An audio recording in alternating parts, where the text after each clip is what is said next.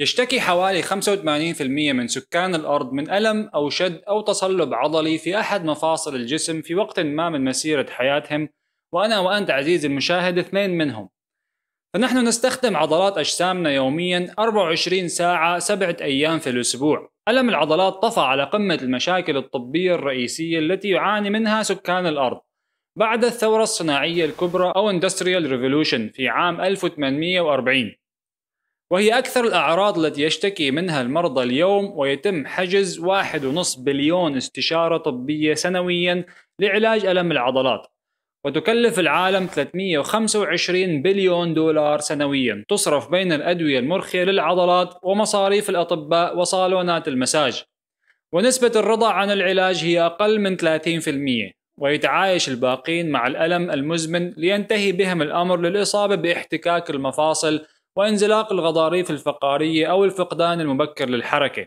المعضلة في الموضوع هي أن عضلات جسم الإنسان تعمل كحلقة مغلقة، فمثلا إذا تشنجت عضلات أصابع قدميك سوف تشعر بألم في الرقبة وتذهب للطبيب لعلاج الرقبة بدلا من عمل تمارين لإطالة عضلات القدمين، ولهذا لن تعالج المشكلة أبدا. فما هو ألم العضلات وكيف يتطور وكيف يمكنك أن تتجنبه وتعالجه في المنزل؟ هذا موضوع حلقة اليوم، لذلك تابع معي عزيزي المشاهد حلقة جديدة من دقيقتين عافية. سبب معظم الأمراض بسيط، وهو العادات والاختيارات الغذائية الخاطئة. اشترك بالقناة إذا أردت أن تستثمر صحة جسمك وتحرر طاقاته لأعلى مستوى. You are what you eat. خلينا نبدأ بصلب الموضوع.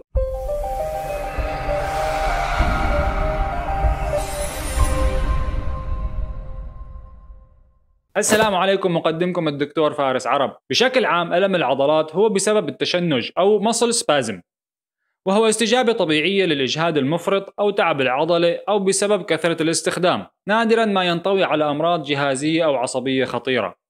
ولعلاج الحالة من المهم فهم التوقيت والتكرار والمدة والنمط التي تحدث فيه تشنجات العضلات. ولفهم الموضوع يجب أن نبدأ القصة من البداية. تشنج العضلات هو تقلص لا إرادي غير طبيعي لعضلة أو أكثر، وغالبا ما يسبب الألم. وتتطور الأعراض المختلفة حسب مكان العضلة. عضلات الجسم تنقسم إلى 3 أنواع. النوع الأول للعضلات هو عضلة القلب أو كاردياك ماسل، وهي العضلة الوحيدة المميزة الجبارة التي تعمل في جسمك منذ الولادة وطوال الحياة بدون تشنج. النوع الثاني هو العضلات الملساء أو سموث ماسل، هي العضلات المبطنة للأعضاء الداخلية المجوفة الأنبوبية مثل المعدة والقولون والمثانة والرحم، وتشنج هذه العضلات يسبب آلام باطنية. النوع الثالث للعضلات هو العضلات الهيكلية الإرادية أو سكليتال ماسل، هي العضلات المسؤولة عن الحركة والوضعية المستقيمة للعمود الفقري أو عضلات الهيكل العظمي للأطراف، وهي موضوع نقاش هذه الحلقة. فسيولوجيا العضلة باختصار شديد: تتألف العضلات من خيوط عضلية، وهي أنبوب طويل من الحبال تتلاصق نهاياتها المتخصصة وتتقلص فتنزلق على بعضها لكي تحصل الحركة. يصل أمر تقلص العضلة عن طريق الأعصاب، فيتم حرق الطاقة المعروفة باسم ATP وتبادل للشحنات الكهربائية عن طريق دخول وخروج معادن مشحونة مثل البوتاسيوم والصوديوم والكالسيوم والكلور والمغنيسيوم.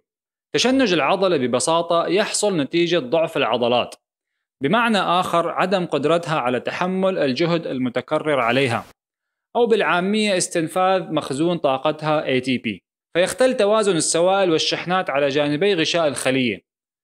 واستنفاذ مخازن العضلات بهذه الطريقة يعني زيادة في التمثيل الغذائي، فتزداد الحموضة ويسمى فتيج، وباستمرار هذا الجهد تتقطع الخيوط العضلية المسمى مايكروتير، الذي بدوره يثير النهايات العصبية المتخصصة وتجعلك تشعر بالألم.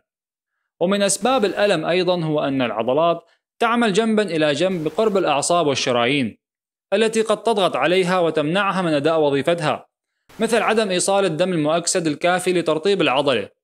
تقاس قوة أي عضلة عن طريق عاملين اثنين، وهما كمية القوة المنتجة من العضلة وطول مدة هذا الإنتاج خلال زمن معين. طيب خلينا نترجم هذه المعلومات على الواقع ونطرح السؤال، وهو: كيف تستخدم العضلة فوق طاقتها في نشاط الحياة اليومي العادي الغير رياضي؟ أولا يجب أن تعلم أن المتغيرات كثيرة جدا جدا. فمثلا إذا بدأنا بوضعية النوم، والمفترض أنها وضعية الراحة، تجهد العضلات في أوضاع خاطئة مثل حالة النوم على فراش لين أو مكان وحجم الوسادة غير متناسق مع حجم مستخدمها. يمكن أن تسبب هذه الأوضاع شد عضلي مؤلم جدا في الرقبة والأكتاف والظهر، وقد يستمر لأسابيع. سبب الشد العضلي هنا هو شد العضلات أو muscle strain لساعات طويلة للمحافظة على ارتباط المفاصل وعدم تعرضها للخلع بسبب هذه الوضعية. العلاج البدائي في هذه الحالة هو النوم على فراش مستقر شبه صلب، واستخدام نيك رول بحجم نصف عرض الكتف، يوضع تحت الرقبة بدون وسادة عند النوم على الظهر، وتحت الرقبة مع الوسادة عند النوم على الجانب. عندما تنهض من النوم، فثاني أكثر الوضعيات شيوعا هو الجلوس. في حالة الجلوس أكثر من نصف ساعة مستمرة، ومهما حسنت من وضعية جلوسك فأنت تجبر الجسم على وضعية مخالفة لتصميمه الميكانيكي. ستعاني الرقبة والأكتاف والظهر والوركين والساقين من الجلوس، فيتسبب الجلوس في تقصير عضلات الفخذ والحوض، وتؤدي لحالة عرق النساء شاتكة، وهي عبارة عن تشنج العضل المسمى بيرفورمس والضغط على العصب المسمى سياتيك نيرف. وأيضا الجلوس يؤذي الظهر من أعلاه لأسفله، لأن مركز الجاذبية أو center of gravity يقع في أماكن غير مهيئة لاستقباله، فتنحني الأكتاف للأمام ويختل الضغط على أقراص العمود الفقري، ويمكن أن يؤدي إلى انقراص مبكر أو برولابس ديسك. وحسب موقع هذا الديسك يمكن أن يؤدي لألم مزمن في الرقبة أو اليدين أو الظهر والأرجل. ويمكن أن يضر الجلوس أيضا بالضغط على القلب والرئتين فيحد من مساحتها، مما يؤدي إلى الأمراض التنفسية والقلبية والأوعية الدموية. العلاج البدائي للجلوس هو أخذ بريك بعد كل ساعة جلوس لممارسة تمارين ماكنزي اكستنشن اكسرسايز لمدة 5 دقائق على الأقل، وحاول تغيير وضعية الجلوس لفترة طويلة لوضعية أكثر راحة.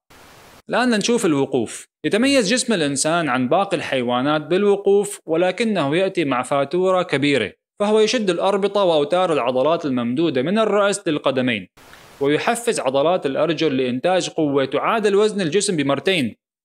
وكلما زاد وزن الجسم كلما زادت الحاجة لعضلات أقوى، واستخدامها لفترات طويلة تنهك العضلات، فيبدأ توزيع الوزن والضغط على المفاصل وتسبب الاحتكاك. والاحتكاك لا يعني احتكاك العظم فقط، فمثلا الضغط على العمود الفقري يسبب تضيق المساحات على منافذ الأعصاب فتحتك وتهيج ويسبب الألم. ومثال آخر، الضغط على مفاصل القدم يسبب التهاب اللفافة الإخمصية أو بلانتر فيشايتس. العلاج البدائي في هذه الحالة هو إطالة وتقوية العضلات المقاومة للجاذبية، مثل التمارين المشروحة في حلقة علاج ألم الظهر، ووضعت الرابط بالأعلى هنا عند بطاقة الآي. وإذا وصل عدد مشاهدات هذه الحلقة ل10,000 مشاهدة راح أنزل حلقة خاصة عن التمارين المنزلية الأساسية التي يجب عملها يوميا للعلاج والحفاظ على مفاصل وعضلات الجسم من الألم والشد. لذلك ادعم هذا الفيديو وشاركه مع الأهل والأصحاب الآن لتعم الفائدة.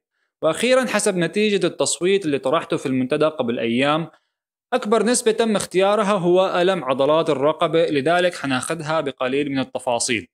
السبب الرئيسي لألم الرقبة هو الانحناء للأمام، لأنه يزيد من استخدام العضلات أضعاف مضاعفة، سواء عند استخدام الأجهزة المحمولة أو العمل في المطبخ أو العمل على الطاولة مثل القراءة والكتابة أو حتى قيادة السيارة.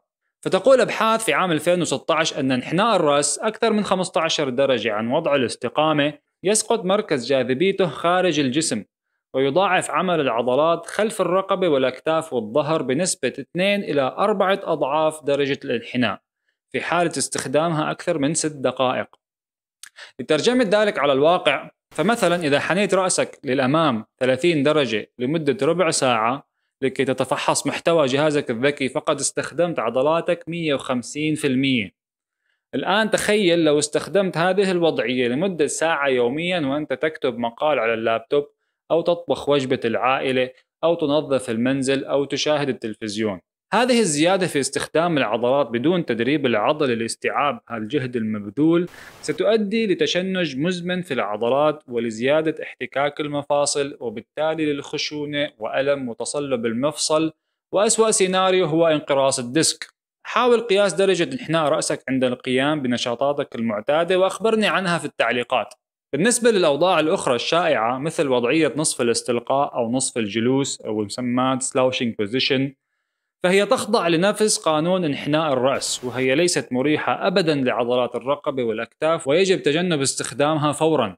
وبحب ذكرك أنه شرحت بعض تمارين الإطالة لتخفيف ألم الرقبة. راجع الحلقة، الرابط وضعته عند بطاقة الآي. خلاصة الكلام، حاولت في هذه الحلقة أن أقرب لك المصطلحات وبعض النصائح الطبية الحديثة لتجنب ألم وشد العضلات. ففي النهاية الجسم يخضع لقوانين الميكانيكا الحيوية أو بايوميكانكس، وإذا أردت أن تحافظ على صحة جسمك فهو يحتاج لصيانة فيزيائية تتمثل في ممارسة تمارين علاجية أو رياضة يوميا لتنمية العضلات وتهيئتها لاستيعاب القوة المبذولة في نشاطك اليومي. هنا نصل لنهاية الحلقة عزيزي المشاهد. لا تنسى تشوف الحلقات السابقة وانتظر الحلقات القادمة.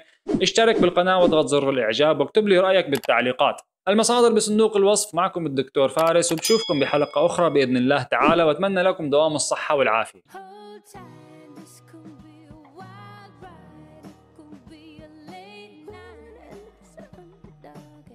Gonna be the lucky one.